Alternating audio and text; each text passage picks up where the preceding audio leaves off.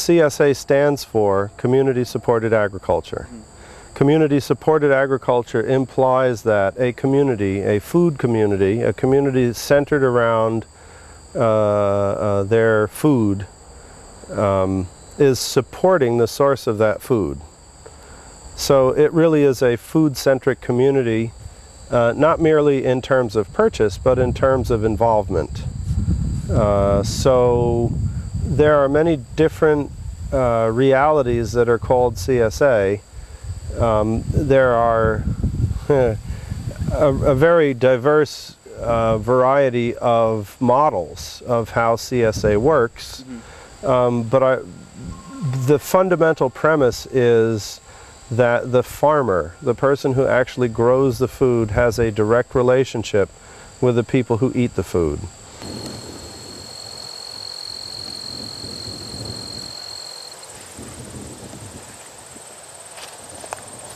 That's a one of each. You can actually see them all. Whoa, see? Pretty that is.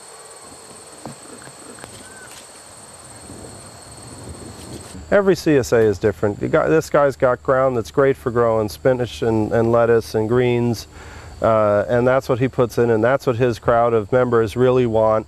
So that's what he grows, and he works out his rotation. I would say that the product that he's producing is far superior both in freshness, quality, and diversity to what you can buy in a store. At the very best, and there have been times when I have sold material to stores directly. I walk into a store, I show the shopkeeper my wares, my stuff, I say, here's my produce. He says, oh, this looks great. We negotiate a price. I sell him a box. The 20 or 30 people who purchase that product the day that I have brought it there are getting something that's equivalent to what the CSA members are getting. Then that produce man puts all of his vegetables in a refrigerator overnight. That ends the similarity. Just considering time as a factor, food from a CSA, at least the way that we do it, is far superior in terms of freshness.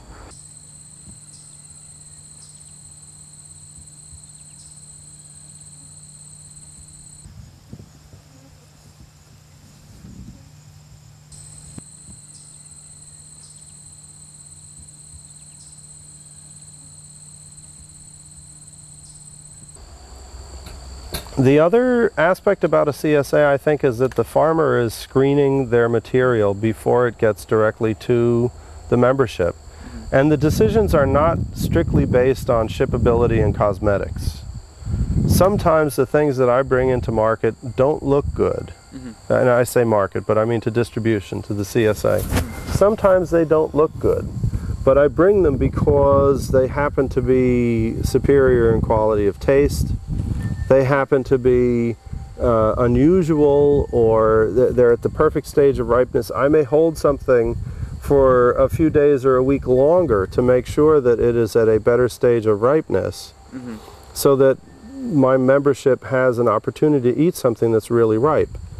I'm not worried so much about shippability, although that's definitely a concern. It still has to get to distribution.